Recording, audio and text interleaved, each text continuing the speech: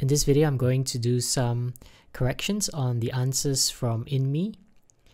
You guys have the recording of her speaking tests, part 1, part 2, and part 3. So these are the transcripts, the words that she said, and I'm going to, basically I'm not going to add too much of my own answers, but I'm trying to correct hers and make corrections to those things that need to be corrected, but not change it too much. So let's start. Okay, so there are lots of exciting places. You could say there are lots of exciting places there. Okay, one of the most interesting places is the theaters. You could say something like we can enjoy all genres of plays there, from comedy to tragedy to historical plays. Now here I'm using the word genre, which means basically types. This is a good, let's take some notes here. This is a good vocabulary. Okay, it's a less common vocabulary, topic specific vocabulary, and these are the things that the examiner takes note of. So that's why I'm purposely inputting the term genre here.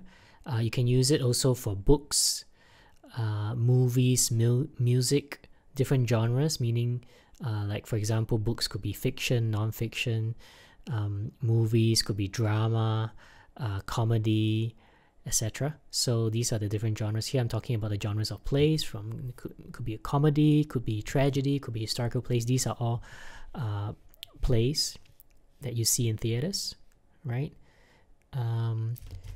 Then we're going to add one more point. Not just beyond theaters, we're going to talk about something else. Furthermore, I love the local Korean cuisine. Again, another good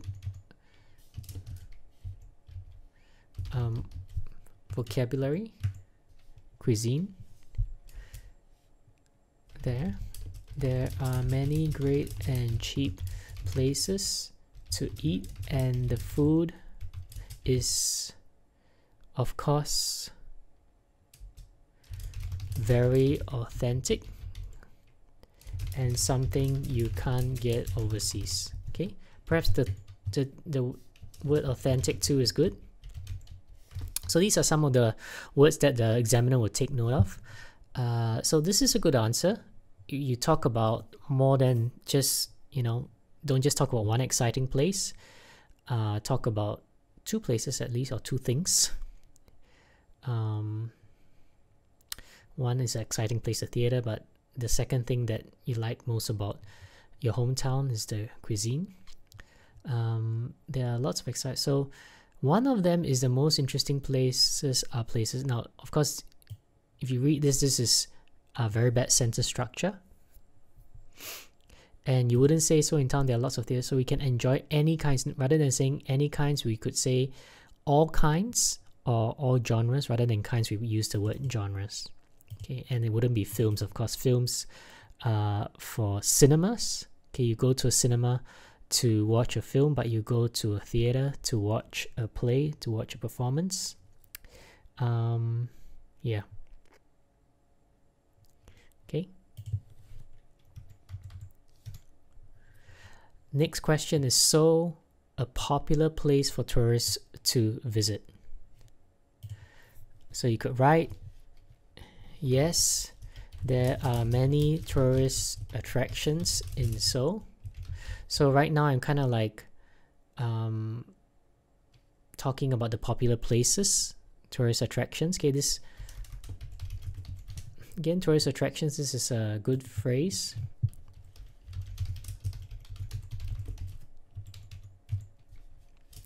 Firstly, remember every time we, as I mentioned, this is like the introduction. Then you have the signaling word 1, firstly, one of the most interesting places. Then you have a signaling word, and then your second point, right? Okay, so make sure every time you have a first point, a second point, there's always a signal, not just for speaking, but also for writing. So firstly, there are some ancient palaces which are popular destinations for foreigners. For example, now I'll give an example.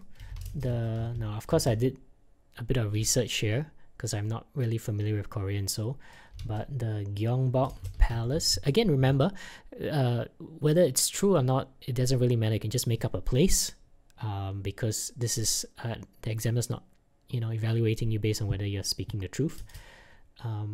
Was built more than 600 years ago, but this is of course true because I did a bit of research, and many foreigners visit there. Also, again, my second point here, we had furthermore. Now I'm going to talk about also, so I'm going to talk about the second thing that is popular with tourists.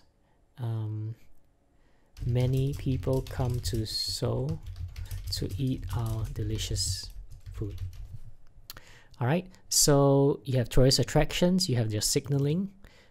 Here you have your example. Try to always give examples. You can give an example, like maybe you could expand on this point by saying our we are well known. Seoul is well known for its kimchi or whatever it may be. All right. To expand it a bit more. Remember, always try to give examples because it's just about the length and expanding your answers. Okay, you to do well in your fluency and coherence. To do well in your fluency, you speak. There's no hesitation, and you can speak for at least a few sentences. Right. So you don't use. Let's see, ancient palaces. So I use ancient. Okay, that's something that goes with palaces. Okay, very, very old. You wouldn't use antique. Now, antique is for antique, for example, antique furniture, but you don't say antique places. You don't say antique palaces. You could say old palaces or ancient palaces, right?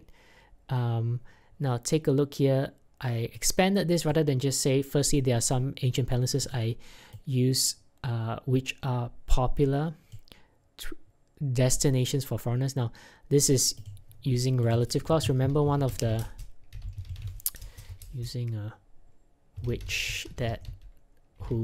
one of the criteria for grammar for both writing and speaking is the use of complex structures or complex sentences. So when you use a relative clause, it's always a complex sentence there. All right. Let's go to the next question. Has Seoul changed much in recent years? Okay, this is a very popular kind of question in part 1 and part 3. Has it changed much? It's comparing right now and before. So you can say yes, of course. 10 years ago, we didn't have convenient public. This actually, out of all these 3 answers here, in this first question, this first topic, I shouldn't put question 1, I should put topic 1. This is actually the best answer, okay? Like you have, this is not really, this whole thing is not really good. This, you have a lot of mistakes here in terms of antique and all that. So, but this whole sentence itself is pretty good. Okay, I'm just making it even better, but this is quite a good, as compared to the other 2. All right, so yes, of course, 10 years ago we didn't have convenient public transport. However, the transportation infrastructure, okay, now I'm adding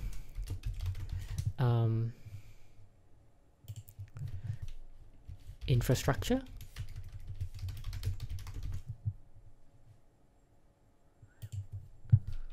Just put this ancient. Okay, some of the good words. Infrastructure here. Infrastructure has developed. I'm using the present perfect simple tense has developed. Has it changed? So I'm using the same tense. It's changed. This has changed from has developed a lot, and these days it is quick and easy.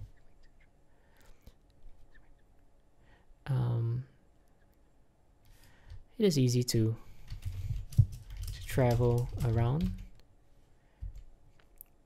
right? In addition, so I give another point, right? In addition, furthermore also, okay, a second point, second change. The first change is the convenient public transport. In addition, there are now very tall skyscrapers, unlike before. All right, so this is another good word, tall buildings. For example, our tallest building nowadays is over 100 stories. Okay, stories meaning floors, levels. Again, this may or may not be true, doesn't really matter. Now, then I put on the other hand. So I talk about the good changes, in the sense of more positive change. Now I go, on the other hand, there is a lot more traffic congestion these days, especially in the downtown area. So now these are some traffic congestion downtown. These are good words. I don't like living there now because I like to be away from the hustle and bustle of city life. So here we have the idiom hustle and bustle, the noise, the busyness. Okay, so this is a good answer. Okay, you have your first point, your second change, on then you kind of like turn around and talk about the opposite in terms of the more negative part, and then you have a little idiom here. All right, so that's good.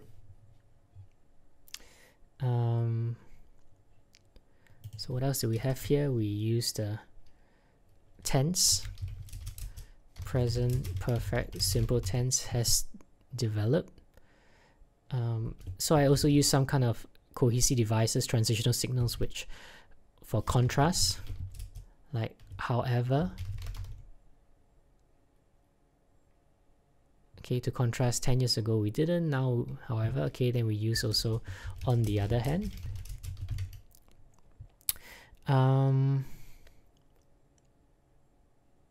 Yeah, okay, and then again I gave an example whether this is real or fake. Right, let's go to topic 2.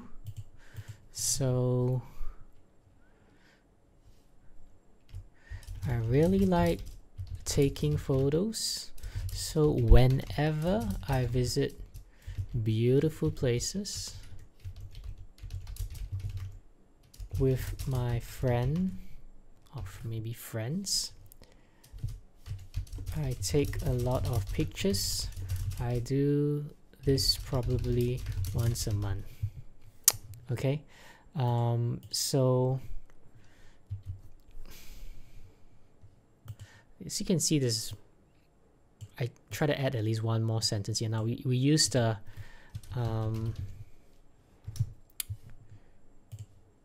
whenever, okay, which is a conjunction.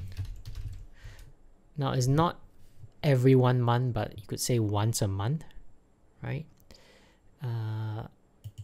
Okay, so we're going to expand on this because Inmi did not continue on, giving reasons or expanding on this then, so the examiner had to ask why. But let's go expand on this. So I prefer taking pictures of people because in every picture every person has different facial expressions. So when I take pictures of people, I can take their individual expressions. Therefore, I like taking pictures. Okay. Now, one thing to note here is that there is a good use of facial expressions, individual expressions. Okay, that's good. Next one, what do you do with the photos you take? Right. Now just take note of this. What do you do? Okay, I just write down my memories related. Okay, so related, not relate, related to the pictures. When I have special experiences, I always write down the story of the picture. Right, when I have special experiences, I always write down the story of the picture. Right, and the last question in this second topic. Now, take a look at this question. Do you think the way people take photos is changing? So it is the way. Okay. So this Inmi is actually not answering the question because she's not talking about the way. She's kind of like, she talks about albums versus websites, probably like where you place your pictures. Last time you used to place it in albums, now you just, you know, put it on your website, upload it to the website, Facebook or whatever, or even on your computer. So she's not talking about the way. The way is the difference between last time and now. The last time we used to have normal cameras. We take using cameras and films, whereas now we can take pictures using our mobile phones and even digital cameras. We don't have to have actual films, right? So unless of course you are using I don't know, I don't even know if nowadays you use films, even for photographers with very expensive cameras. Do they still use films? I'm not sure, but anyway, so this is the focus. This should be the focus of the answer. The way we take photos has changed a lot. Here we have your present perfect simple tense again.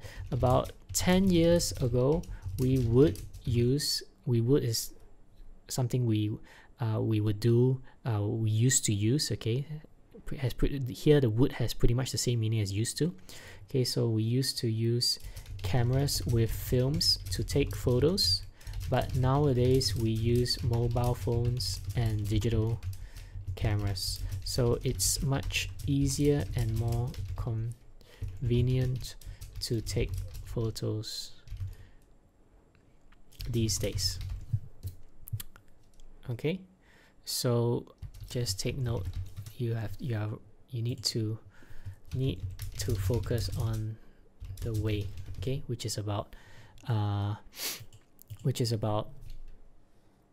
using mobile phones and digital cameras as opposed to using cameras with films. All right.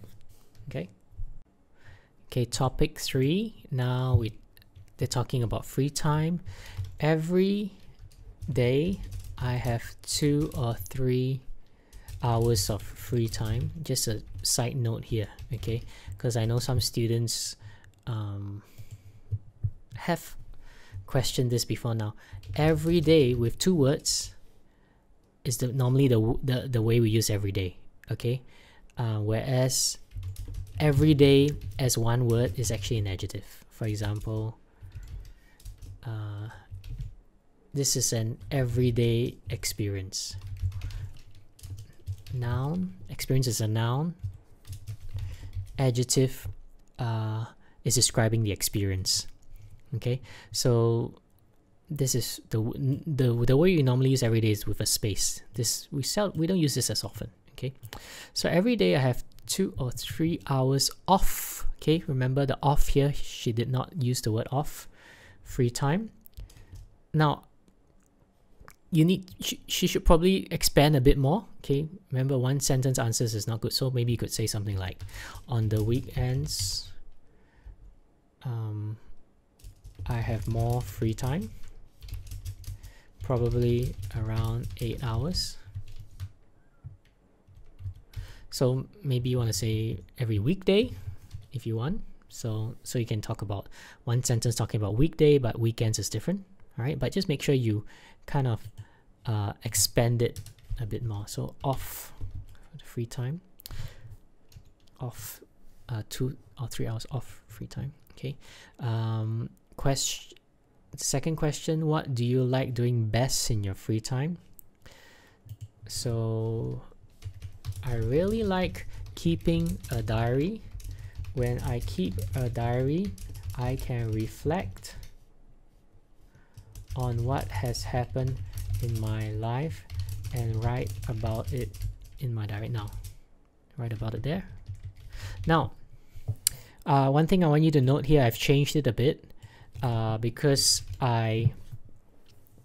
you don't firstly, let's go to Macmillan Dictionary, okay, and go to reflect. How do you use the word reflect? Now, for some of you who are going through this video and I say some things like I'm using Macmillan Dictionary and all that, I'm talking about certain grammar points. Just remember, we're going to cover all this in writing class 2, because that's where I focus on grammar and vocabulary. Now, one thing I teach in writing class 2 is when you use the word, some verbs are transitive and intransitive. Transitive means you have to have an object, a noun, directly after it, and intransitive means you don't have to. You don't have a noun or object directly after it. You could have a preposition, or you could have nothing at all. Now, the way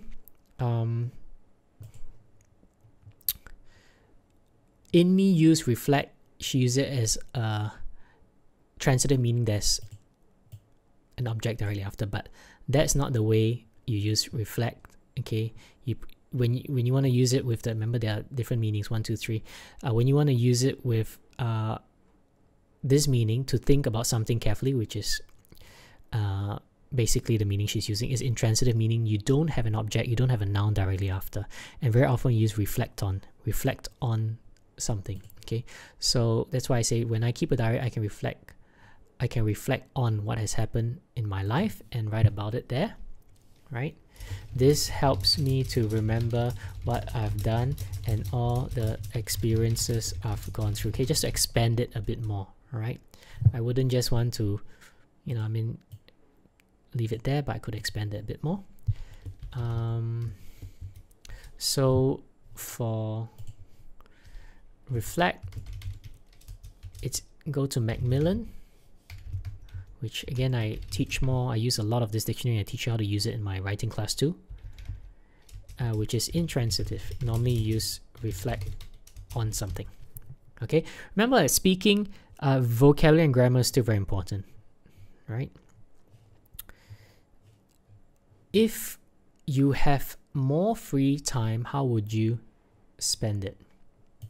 Okay, I would read more books than I do now. Not I want to read lots of books more than now. No, that's not more than now. No.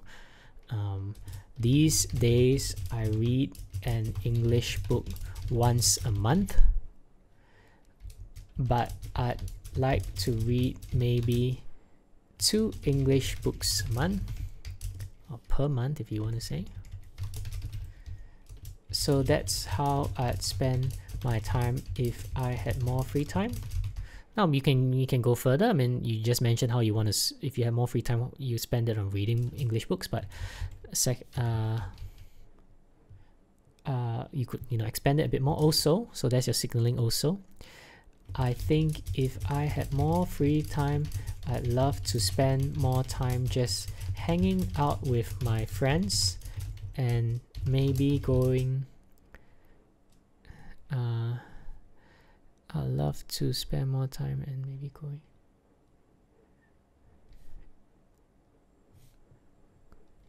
window shopping at the shopping mall with my girlfriends. Hey, girlfriends meaning her friends who are girls.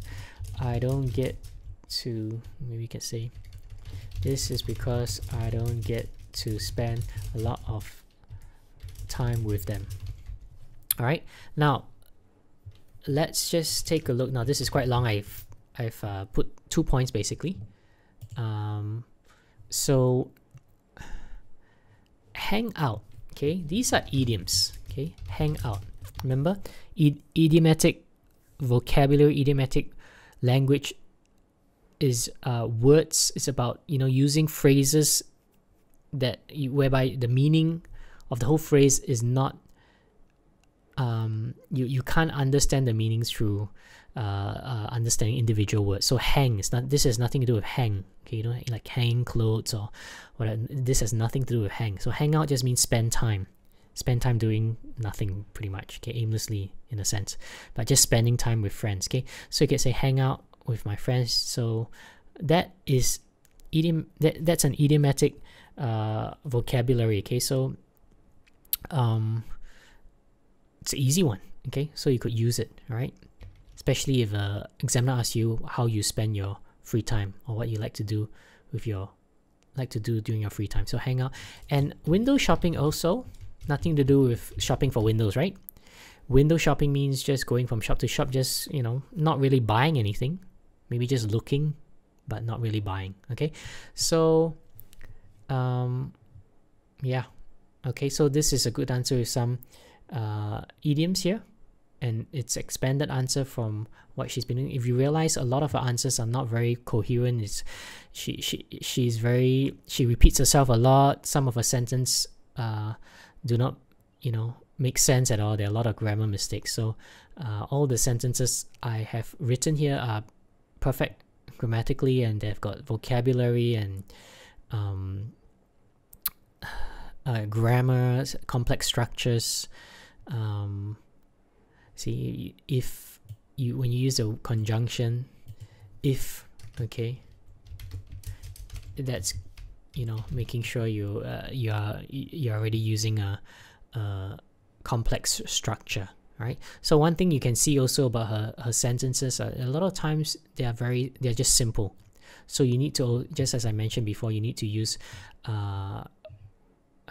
whenever you use conjunctions, that's good. But I also use the relative clause. There are some ancient places which are popular destinations for foreigners, so this also creates a complex structure. All right, let's go to speaking part 2 now. Not a very coherent or fluent piece of speech here by Inmi, so I'm going to try to say the same thing. Okay, some things are quite unclear there. Okay, so anyway, so this is my version of it. 1 month ago, I went to a farewell party for one of my friends. Okay, he was going back to Germany. Now, he was going back, not he went back. When means at that time this person already went back. Now, of course, the party is because you're spending the last time with him before he goes back, right? So it will be he was going back to Germany, so we partied until past 2 o'clock.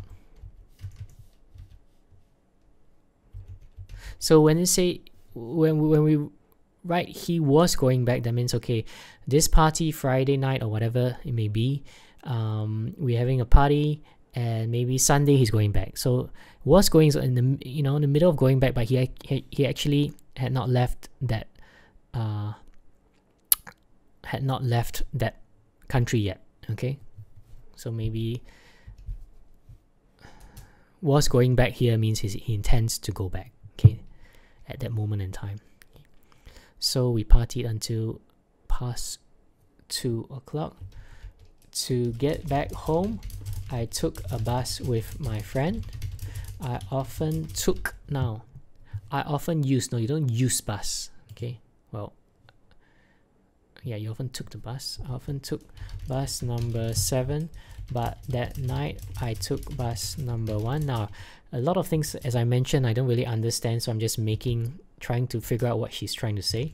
After getting off the bus, I got lost, or I lost my way. I tried to find my home, but I couldn't. The more I walked along the streets, the more difficult it became to find my home. I walked around the neighborhood. I think that's what she's trying to say. Not I walked around the neighbors, but the neighborhood. Neighbors are people, neighborhood is the place, and I met some people, but they didn't know where Histon Road was.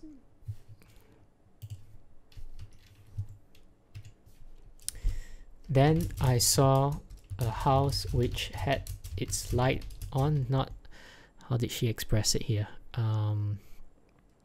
I saw a house in the town because the house was turning on the light. No, definitely wrong tense. You don't put was turning.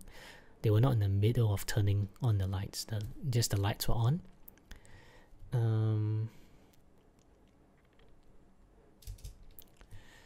I knocked on the door, but nobody answered, and I became very, very scared. After that, I started walking along the street, and I met a man. He was going to work that night, so I asked him how to get to Histon Road. Okay, now, so this is my interpretation of what she's trying to say. Okay, putting it all in using grammatically correct English, and so some was going back, some corrections, was going back, as I mentioned already, not went back. You took the bus. Neighborhood, not neighbors. And I added a lot of some cohesive devices, like in terms of time, to express time, like what did I put? Then, after that. Okay, I don't think she did really use a lot of it, but when you're talking about something that happened next, you could use then, or after that, after this, later on, etc. Okay, so you're telling a story. It's probably good to do that because you're talking about things that are happening in chronological and time sequences. Okay, so use the time cohesive devices. And the next part, remember, the next part is where you have a rounding off question, and the examiner will quickly ask you one or two rounding off questions, and you just answer it very quickly. Okay, just one sentence. You don't have to say too many things, but even the sentence she wrote or she said is wrong. Yes, he told me my home now. Told me my home now. Okay, so you can say, yes, he told me how to get to my home, so I said thank you very much. Okay, oops.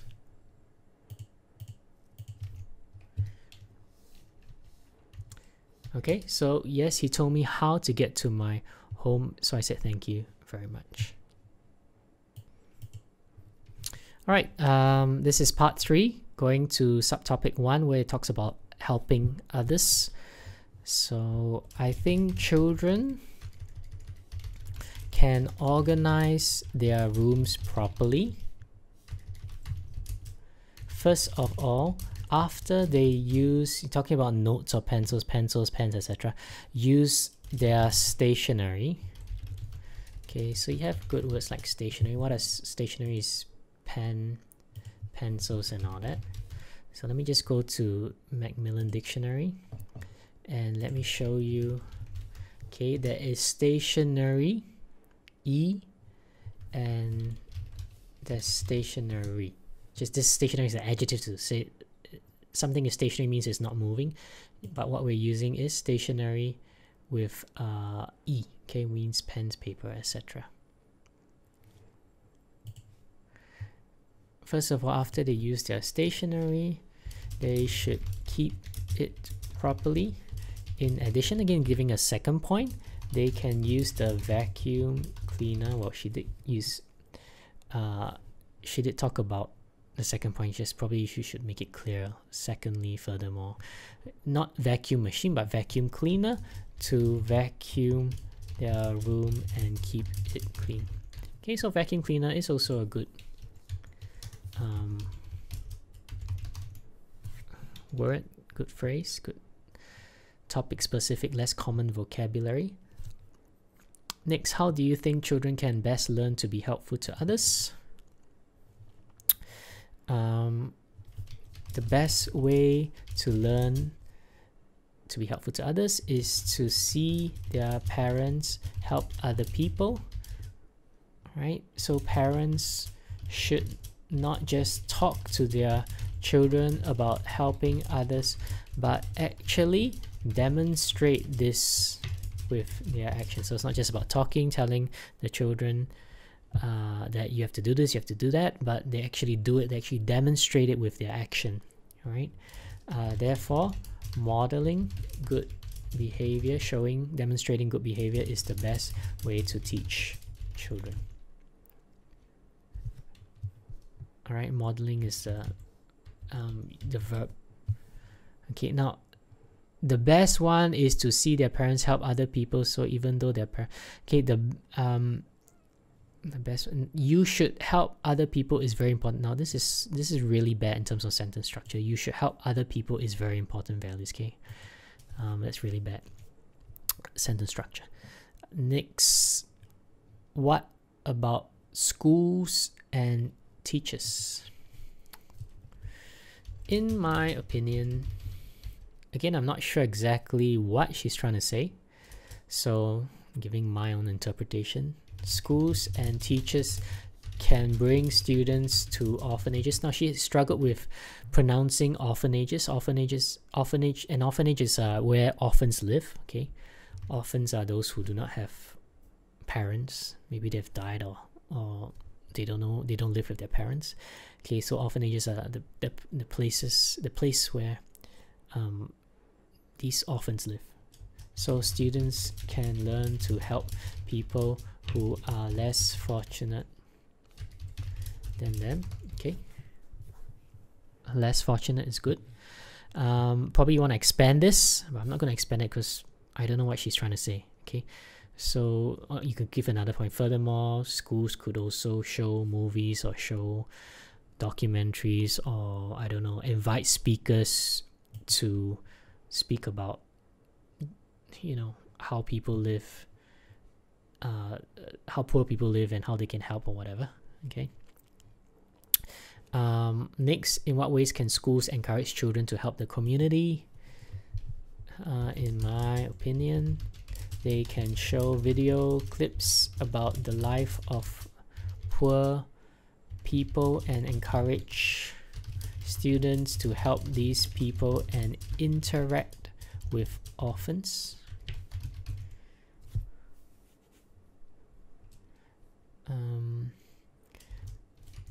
Teachers can also tell students that orphans are also very important people.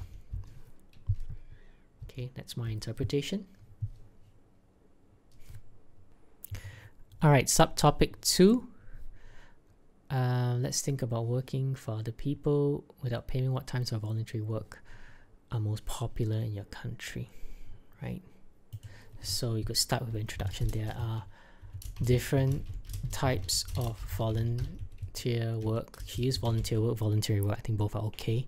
Now remember, she only I don't even know what she's talking about here. Okay, so I'm gonna make sure you give. Yeah, what do you mean by to prepare dinner? Are you talking about, you know, children should help in their household to prepare dinner or breakfast? I don't know. That's not called voluntary work. But anyway, there are different types of volunteer work or voluntary work. The most popular type is teaching children or orphans. Sometimes older students will go to an orphanage and teach younger students about various things. Another, so I'll give a second type, popular type of volunteer work is talking to older people or even putting up performances. Putting up performances meaning, you know, to do a performance for older people in a, I don't know, retirement home. Right? How do you think individuals might benefit from doing voluntary work, right? Even though we don't receive any pay for our work, we can feel a sense of fulfillment. Okay, now she said, what did she say? I can feel very fulfillment. No, you can say I can feel fulfilled, but here I prefer to use feel a sense of fulfillment. Okay, so it is very helpful for me to encourage others in my life. Helpful for me to encourage others. It's helpful for me to encourage. I don't know why she put encourage myself, but you're talking about encouraging others, and voluntary work is to do something for others, not yourself.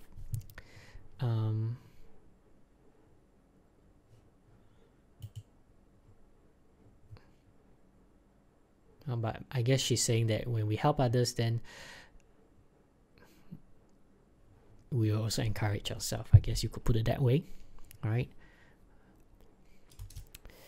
I'm gonna put an additional point. Also, we shouldn't just think about how we can benefit from our voluntary work, because it's not just about us, right? I mean, we should think of how others can benefit. That's the purpose of voluntary work, right?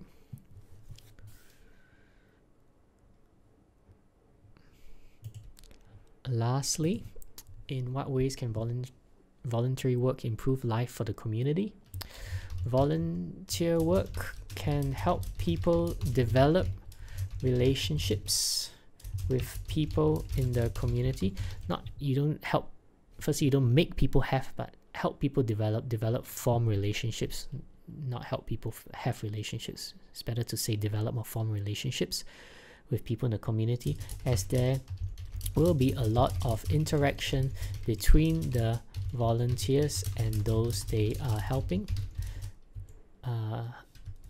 In addition, many people in the community will benefit emotionally, I'm just giving another point, and financially, depending on what volunteers do. So the people in the community would be able to benefit emotionally. Maybe if you put a performance for them or you talk to them, they feel better.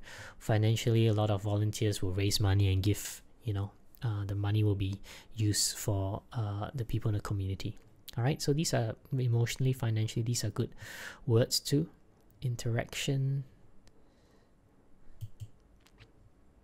Okay, so I hope this has proved helpful to you. As you can see how I actually a lot of my answers are just making sure you have one point and you expand, giving examples, and then second point, and then give examples, expand or support it somehow. Remember, we try to make it at least 2 points, and there will always be some kind of signaling word. You could put firstly here if you want to put firstly. All right, and then sometimes we have topic specific vocabulary, good vocabulary, and some idiomatic vocabulary throughout this. I've shown you various good words to use, and also you want to get your grammar correct. A lot of Inmi's sentences are not very clear. Okay, not only does she struggle to expand on her answer, a lot of times she just give one sentence answers. A lot of times they're very simple sentences, no conjunctions, not complex sentences, but also a lot of times they're not very clear. All right, and without good grammar, without good sentence structure, so that's also very important. That's why overall her mark is probably at a 5.5 to 6 for her speaking. Okay.